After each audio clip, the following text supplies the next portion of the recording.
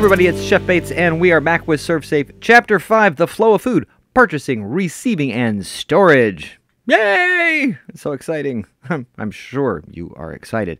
Now, so far in Chapter 4, we kind of did an introduction to what's this flow of food all about. Now we're going to get into the specifics of the first 3 stages. We're going to go over specifically approved suppliers, accepting or rejecting deliveries, and how you go about storing your food once you get it. The chapter is actually split up into 2 sections. It's split up into sort of a what should I do and how should I do it. So we're going to start off with the what should I do section.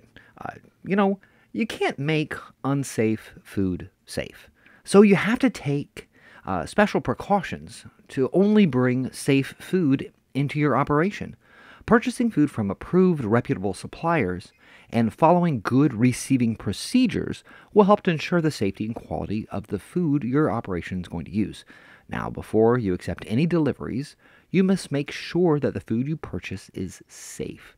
The next 9 slides go over what you should do to keep your food deliveries safe. Food must be purchased from approved, reputable suppliers. These suppliers have been inspected and can show you an inspection report. They also meet all applicable local, state, and federal laws. This applies to all suppliers in the supply chain. Your operations chain can include growers, shippers, packers, manufacturers, distributors, the trucking fleets and the warehouses, and plus local markets. It would be a smart idea to develop a relationship with your suppliers and get to know their food safety practices. Consider looking over their most recent inspection report. They'll give it to you if you ask.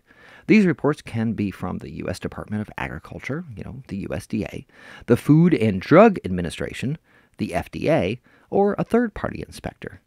All of these things are based on good manufacturing practices, also known as GMPs, or good agricultural practices, known as GAPs. When you're looking over that inspection report, look for the following things: that they've been inspected in terms of their receiving and storage, their processing, their shipping, their cleaning and their sanitizing, their personal hygiene, the way they train their staff, of course, the recall program that they use, and the HACCP program or other food safety system they have in place. Many operations establish supplier lists that are based on the company's specifications, standards, and procedures. However, only approved suppliers should be included on those lists. So, in other words, McDonald's has a list of suppliers that all McDonald's in America use for all their products. But none of those suppliers have not been inspected. Of course they have. Suppliers must deliver food when staff has enough time to do inspections. That just makes sense. Don't accept a delivery when you're at your peak hours, when you're really crazy busy. It's very important that you schedule deliveries at a time when the delivery can be correctly received. You must take action to ensure that the receiving and inspection process is smooth and safe. Make specific staff responsible for receiving, and then train them to follow food safety guidelines. Provide the staff with the tools they need, including purchase orders, thermometers, and scales. Make sure that enough trained staff are available to receive and inspect food items promptly. Deliveries must be inspected immediately upon receipt. The process starts with a visual inspection of the delivery truck. Check it for signs of contamination. Walk around it. Look at the overall condition. Look for signs of pests. Look inside. You see a mouse? There's a problem. If you see any issue at all with the truck itself, reject the whole delivery. Continue with a visual inspection of the food items. Make sure they have been received at the correct temperature. Once they've been inspected, food items must be stored as quickly as possible in the correct areas. This is especially true for refrigerated and frozen items. Now, some food service operations receive food after hours when they are closed for business. This is often referred to as a key drop delivery. The supplier is given a key or other access to the operation to make the delivery. Products are placed in coolers, freezers, and dry storage areas. The delivery has to be inspected once you arrive at the operation the next day, and it's got to meet certain conditions. Key drop deliveries used to be something that was new and kind of exciting. Nowadays, with Amazon delivering stuff to people's houses when they're not there, It's sort of expected. The rules for accepting a key drop delivery are different than the rules for accepting a delivery from like Amazon. The key drop delivery is inspected as soon as the kitchen manager or other staff member arrives at work, right away, right when they get there. The delivery has to come from an approved source, and it has to be placed in the correct storage location and maintain the correct temperature. It has to be protected from contamination overnight. It can't show any signs of being contaminated, and it has to be honestly presented. In other words, what it says it is on the outside has to be what it is on the inside. If you do have to reject an item, and sometimes that happens, set it aside from the items that you are accepting. Then tell the delivery guy exactly what's wrong with that rejected thing. Make sure you get a signed adjustment or credit slip before giving the item back to the delivery person. Finally, log the incident on the invoice or the receiving document, so you have a record and they have a record. Occasionally, you may be able to recondition and use items that would have been rejected. For example, a shipment of cans with a contaminated dirty surface could be cleaned, allowing them to be used. However, the same cans may not be reconditioned if they are damaged. That's something else altogether. Food items you have received may sometimes be recalled by the manufacturer. This may happen when food contamination is confirmed or even suspected. It can also occur when items have been mislabeled or misbranded. Often, food is recalled when food allergens have not been identified on the label. That's actually pretty common. Most vendors will notify you of the recall. However, you should also monitor recall notifications made by the FDA and the USDA, just to make sure you're not serving any food that's been recalled. Follow these guidelines if you've been notified of a recall. Identify the recalled food items by matching information from the recall notice to that item. It might include the manufacturer's ID, the time the item was manufactured, and the item's use-by date. Remove the item from your inventory and place it in a secure and appropriate location. It might be a cooler or a dry storage area. The recalled item must be stored separately from all the rest of your food, your utensils, your equipment, linens, and even single-use items like disposable cups. You need to label that item in a way that will prevent it from being placed back into inventory. Some operations do that by slapping a big old "do not use" or "do not discard" label on recalled food items. Make sure that you tell your staff, hey, guys, don't use that thing. Refer to the vendor's notification or recall notice for what to do with it. For example, you might be instructed to just throw it away, and sometimes you'll need to return it to the vendor. So that's what you're supposed to do. But how exactly do you do all those things? That's what the rest of this chapter is all about. How to check different types of food for safety and quality. And the most basic way we do that is by checking temperatures. In general, there are 3 ways to check the temperature of food. With meat, poultry, and fish, you're going to insert the thermometer stem or probe directly into the thickest part of the food, usually the center. Just opening up a big old pack of chicken, pick one at random, take its temperature. Now, it's not quite so easy with reduced oxygen packaging, also known as ROP food, or modified atmosphere packaging, which is called MAP food, vacuum-packed food, and sous vide food. With those, you're going to insert the thermometer stem or probe between 2 packages. If the package allows, you could even fold it around the thermometer stem, but you're going to have to be careful not to puncture the package. With other packaged food, you'll open it up, insert the thermometer stem or probe into the food. The sensing area must be fully immersed. Remember, the stem or probe must not touch the package. You'll contaminate it. For everything else, pretty much all our cold time and temperature control for safety foods, you got to receive those at 41 degrees Fahrenheit or lower, right at the very bottom of the temperature danger zone. Everything else is a little bit different. With live shellfish, oysters, mussels, clams, scallops, you're going to receive those at an air temperature of 45 degrees Fahrenheit and an internal temperature of no more than 50. Of course, you'll need to cool those guys down pretty quick. Cool them to 41 degrees Fahrenheit or lower within 4 hours. With shucked shellfish, that's oysters that have been opened or clams that have been opened, it's the same rules apply. Receive at 45 degrees Fahrenheit and cool to 41 as quickly as possible. At least 4 hours, please.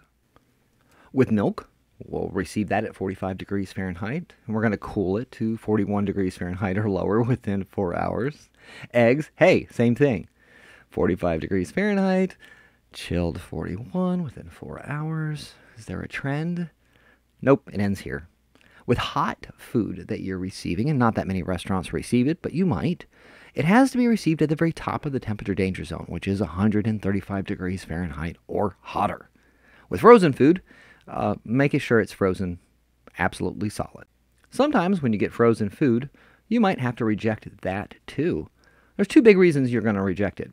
If you see fluid or water stains in the bottom of cases or on the packaging, that indicates that food has been time temperature abused. It probably thawed. Or if you see a bunch of ice crystals forming on the top of the food, that shows that the food is thawed and been refrozen. Both cases, definitely the time to send it back. This is not food you want to eat. With eggs and live shellfish, the guidelines tell us you're going to have to receive this at an air temperature of 45 degrees Fahrenheit or less. What they're talking about when they say that is the air temperature inside the refrigerated truck, not the temperature inside the case of eggs. When they say the milk needs to be delivered at 45 degrees Fahrenheit and then quickly cooled to 41 degrees Fahrenheit or lower, they're again talking about the way the food got from the warehouse to your restaurant. All shellfish, fish that will be served raw like sushi, and farm-raised fish is packaged and shipped with an identification tag. As a general rule of thumb, you must hold onto that tag for 90 days in case somebody gets sick from that batch of seafood. But there are some specific rules about identification tags that are used with different types of seafood. Shellfish like oysters, clams, mussels, and scallops, they all have to be received with a shell stock identification tag. These tags indicate when and where the shellfish were harvested. They also ensure that the shellfish are from an approved source, an approved waterway. Store your shellfish in the original container. Do not remove the shell stock tag from the container until the very last oyster or clam has been sold. When the very last shellfish is sold, write the date on the tag and then keep the tag on file for 90 days. Fish that are going to be eaten raw or partially cooked also have to be received with the correct documentation. The document is going to tell us if the fish was correctly frozen before you received it. Keep these documents for 90 days from the sale of the fish. And the last one, farm-raised fish. If we're talking about farm-raised fish, they have to have documentation that states the fish was raised to the FDA standards. These documents also have to be kept for 90 days from the sale of fish. Poor food quality, that can be a sign that the food has been time temperature abused and therefore might be unsafe. It's important that you work with your supplier to define specific safety and quality criteria for the food items you typically receive. Reject food if it has any of the following problems. Okay, appearance. If the food is moldy or has an abnormal color, food that is moist when it's supposed to be dry, like salami, reject it. Do not accept any food item at all that shows signs of pests or pest damage. I mean, that should go without saying, right? Texture. Reject meat or fish or poultry that is slimy or sticky or dry. Also reject it if it has a soft flesh that leaves an imprint when you touch it. As far as rejecting things goes, if it smells funny, no. Reject food with an abnormal or unpleasant odor. In addition, you should always reject any item if it doesn't meet your own restaurant's standards for quality, because different restaurants have different standards. Both food items and non-food items, such as single-use cups, utensils, and napkins, must be packaged correctly when you receive them. Items should be delivered in their original packaging with a manufacturer's label. The packaging should be intact and clean. It also should protect food and food contact surfaces from contamination. Reject food and non-food items if packaging has any of these following problems, man. If it has tears or holes or punctures. Just say no. You don't need that nonsense. When it comes to canned items, that's a whole different story. There are a number of reasons you might send cans back to the vendor. If there's big dents, big old dents, no. Deep dents, no. Dents in the seam itself that goes around the top, definitely not. Missing labels or torn labels, no. Swollen or bulging ends, that's incredibly important. That's a big no. Holes or visible signs of leaking, that's also a big no. And rust, no! All food that is packaged in a reduced oxygen environment, such as vacuum packed meat, must be rejected if the package is bloated or leaking. Items with broken cartons or seals or with dirty and discolored packaging should also be rejected. Do not accept cases or packages that appear to have been tampered with. Don't do it. That's dumb. A couple more reasons to reject things. So, it's wet and it shouldn't be. No. It's got some leaks. No. It's even got a water stain. No. That item was wet and then dried out. It's no good. It may seem obvious, but pests or pest damage, no. Even if it's just a chew mark on the side of the carton, no. And of course, the date. Food items have to be correctly labeled. Do not accept food that is missing a use-by date or expiration date from the manufacturer. You won't know when it needs to be thrown away. This date is the recommended last date for the product to be at peak quality. Reject items that have passed their use-by or expiration date. Some operations will label food items with the date the item was received to help with stock rotation during storage. You may see other dates on labels, like a sell-by date, which tells a store how long to display something for sale, or a best-by date, which is the date the product should be eaten for best flavor or quality. Sell-by dates and best-by dates are called quality dates, not safety. They don't have anything to do with safety. They're just about quality. We're concerned with use-by and expiration dates, because that tells us when something has to be thrown away. Following good storage guidelines for food and non-food items is going to help keep those items safe and preserve their quality. In general, you should label and date mark your food correctly. You also have to rotate food and store it at the correct temperature. Finally, you need to store items in a way that prevents cross-contamination. And let's start off with labeling. Labeling food is important for many reasons. Illnesses have occurred when unlabeled chemicals were mistaken for food, such as flour, sugar, or baking powder. Customers have suffered allergic reactions when food was unknowingly prepped with a food allergen that just wasn't labeled. So, all items that aren't in their original containers must be labeled. The food label should include the common name of the food or a statement that clearly and accurately identifies it. It's not necessary to label food if it's not going to be mistaken for something else. The food needs to be easily identified on site. In other words, you should label flour, since flour might look like a bunch of other things in the bakery. But you don't need to label apples. We can look at an apple and go, hey, that's an apple. What goes on the label of food that has been prepped for use is very important. All prepped food that is going to be held for longer than 24 hours must be labeled. The label has to include the item name, the date it was prepared, and the date the item must be discarded. In this case, the limes are going to be good for 3 days. Some organizations require that the label also include the name of the person who prepared the food. However, this isn't really required. It's just commonly done. All a label has to have is the name, the date it was made, and the date it must be discarded. And while we're talking about food package labels, sometimes restaurants will package food that is going to be sold to customers for their use at home, such as bottled salad dressing. That has to be labeled. The label has to include some basic information, the common name of the food or a statement that clearly identifies it. For example, Italian salad dressing. The quantity of it, in this case, 32 ounces. The list of ingredients and sub-ingredients in descending order by weight. This is necessary whenever the item contains 2 or more ingredients.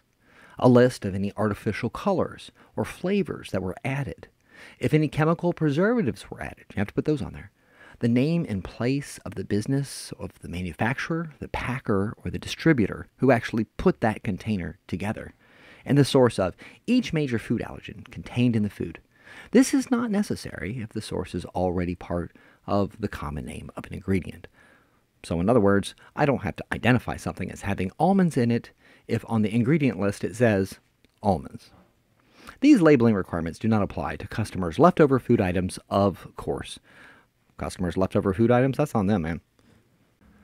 While it's true that refrigeration slows the growth of most bacteria, sometimes do grow well at refrigeration temperatures. When food is refrigerated for long periods of time, these bacteria can grow enough to cause illness. For this reason, ready-to-eat TCS food must be marked if held for longer than 24 hours. The label must indicate when the food will be sold, eaten, or thrown out. Ready-to-eat TCS food can be stored for only 7 days, and it can only do that if it's held at 41 degrees Fahrenheit or lower. After 7 days, the food has to be discarded. Keep in mind, the count begins on the day the food was prepped or a commercial container was opened. For example, if you made some potato salad today and you put a label on it, that label would have to be 7 days from today, including today. Different restaurants have a variety of systems for date marking. Some write the day or date the food was prepped on the label and also the use by day. Some only do the use by day. It's up to your restaurant. Check with your boss. Okay, look, sometimes commercially processed food like this pre-cooked chicken breast is going to have a use-by date that is less than 7 days. It's good for the date that was on the chicken. Here's an example. Let's say I'm going to use that chicken and I'm going to make myself some chicken salad. I'm going to mince it up with a bunch of fresh vegetables, blend it together with some yummy mayonnaise, put it in a container and save it for tomorrow. Now, how long is that chicken salad good for? Well, it's not going to be good for 7 days because we already know the expiration date on that pre-cooked chicken is only 4 days. So the date that I'm going to put on my chicken salad is 4 days from today. In the same exact way, when you're combining food with different use-by dates in a dish, the discard date of the dish is going to be based on the earliest use-by date of any of the food items. In other words, whatever's going to go bad first, that's the date you're going to put on the package. So, let's think about jambalaya. Delicious Creole dish with shrimp and rice and andouille sausage. You're going to have one of your employees make some jambalaya for a lunch special. Let's pretend like they're going to make it on December 4th. 7 days after that, it would be December 11th, right? But the discard date needs to be based on the food inside the dish. Which date would you put? Well, in this case, the shrimp's going to go bad on December 8th. The andouille sausage is going to go bad on December 10th. So the date that I'll put on my jambalaya will match the shortest date. The date the shrimp will go bad, December 8th. And this is important. The day that it is made, in this case, December 4th, we're going to throw out when the shrimp will go bad, not when the sausage goes bad, and not 7 days from preparation, which would be the 11th. Let's change course just a little bit and talk about storage temperatures. Remember, pathogens can grow when food is not stored at the correct temperature, so it's very important that we store our TCS food at an internal temperature of 41 degrees Fahrenheit or lower, or if it's a hot food, over 135 degrees Fahrenheit. This simply means that your refrigerator's got to be 41 degrees or lower all the time. If you're going to store frozen food, you got to store it in a freezer that's going to keep it frozen. That just makes sense, right? And you need to make sure that all of your refrigerated storage units have at least one air temperature measuring device in each one, and it has to be accurate to plus or minus 3 degrees Fahrenheit. The device should be in the warmest part of the refrigerator. So, in a refrigerator, it'll be top and front.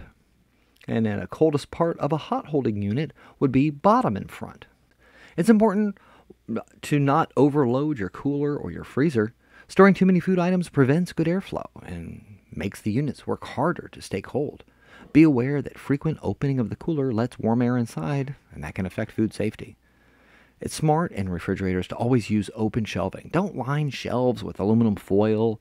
Fill it up with sheet pans. This restricts the circulation of cold air.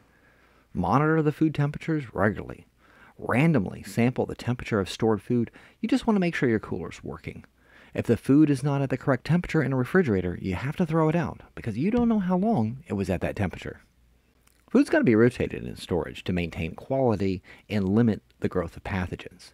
Food items must be rotated so that those with the earliest use-by or expiration dates are used before items with later dates. Most restaurants use a first-in, first-out system, which is sometimes just called FIFO. It's a method of rotating their refrigerated, their frozen, and their dry food during storage. And the easiest way to do it is just figure out all of your food items' use-by or expiration date. You're going to store the items with the earliest use by or expiration date in front. And once items are shelved, use the items that are stored in front first. Make sure you throw out food that has passed its manufacturer's use by or expiration date. If you ever have a hard time remembering what FIFO stands for, just remember how seniors get off the bus. They make the freshmen wait. So the oldest thing gets off first, the youngest thing sits in the back. Food needs to be stored in ways that prevent cross-contamination, right? Store all of your items in the designated storage area. Store them away from walls and at least 6 inches off the floor, like you see in the picture. Store single-use items, like sleeves of single-use cups or gloves, in their original packaging. Don't take them out of the packaging and have them just hanging out, catching dust. Make sure, when it comes to containers, you're going to store food items in containers that are actually intended for food, please. Use containers that are durable, that are leak-proof, that can be sealed or at least covered. Never, ever, ever use food containers to store chemicals. And by the same token, don't ever put food in an empty chemical container. It's terrible. Oh man, I'm still thinking about that. Keep all your storage areas clean and dry. Clean floors, walls, shelving. In your coolers, in your freezers, in your dry storage areas. Your heated holding cabinets. Anywhere where you keep food, keep it clean. Clean up spills and leaks promptly to keep them from contaminating other food. Dollies, carts, transporters, trays, clean those too. Store food in containers that have been cleaned and sanitized only. Store dirty linens far away from food. Store them in a clean, non-absorbent container. They can also be stored in washable laundry bags. And of course, don't keep your food where your employees are keeping their backpacks. That's common sense. Safe food storage starts with wrapping or covering food. After that, how you store the food depends on the type of food and your restaurant's options. Now, store raw meat, poultry, and seafood separate from all other foods, if at all possible, of course. But if they have to be stored in the same refrigerator, use this top-to-bottom order. Ready-to-eat food at top, seafood, whole cuts of beef and pork, ground meat and ground fish, whole and ground poultry. This order is based on the minimum internal temperatures of each food. But there are a couple exceptions. Of course there are. Raw meat, poultry, and seafood should never be stored above ready-to-eat food in a refrigerator. Juices dripping down onto your peanut butter jelly sandwich. That's gross. However, they can be stored with or even above ready-to-eat food in a freezer if all the items have been commercially processed and packaged. In other words, your pizza can be under some raw hamburger meat in the freezer. Not in the refrigerator, but in the freezer. Now, if the hamburger meat is thawing, that's a different story. Once again, it can definitely not be above ready-to-eat food. You cannot have thawing hamburger meat above ready-to-eat food. However, ground meat and ground fish can be stored above whole cuts of beef and pork when they're thawing, as long as the packaging will keep out pathogens and chemicals and not leak. We don't want it to leak. That'd be gross. If you can remember the storage order, then you're going to greatly help your ability to remember the minimum internal cooking temperatures for each type of food. A peanut butter and jelly sandwich sits on the top rack because it's not going to be cooked at all, and you don't want any fish blood or beef guts dripping on your sandwich. Chicken has to be cooked hotter than any other item, so it's at the bottom. A steak is cooked to a lower temperature than a burger, so the steak is above the burger, and so on and so forth. Remember, a storage order is based on minimum internal cooking temperature. The more something has to be cooked, the further down in the refrigerator it goes. Food has got to be stored in clean, dry locations away from dust and other contaminants. To prevent contamination, never store food in these kinds of areas, like locker rooms or dressing rooms, restrooms or garbage rooms. Who does this? Under unshielded sewer lines or leaking water lines. If you're storing your food under an unshielded sewer line, you're a turd. Under stairwells? No. If you do find expired, damaged, spoiled, or incorrectly stored food that has become unsafe, you should discard it, of course. This includes food that is missing a date mark, ready-to-eat or TCS food that has exceeded its date mark, and food that has exceeded time temperature requirements. If the food must be stored until it can be returned to the vendor, there's a risk that you might contaminate other food. To prevent that, you should do two things. Keep the food you're planning on throwing away from the rest of your food and away from the rest of your equipment. Label the food so food handlers do not use it. Two easy things. Hey, slap a do not use sticker on there and you're good to go. And that's it. That's everything that you need to know about storage, receiving, and purchasing. Now, granted, it's not everything you need to know, but it's everything you need to know to pass ServSafe, and that's all we really care about today. So listen carefully, go over this a couple times, and you're going to be good to go. I have faith in you.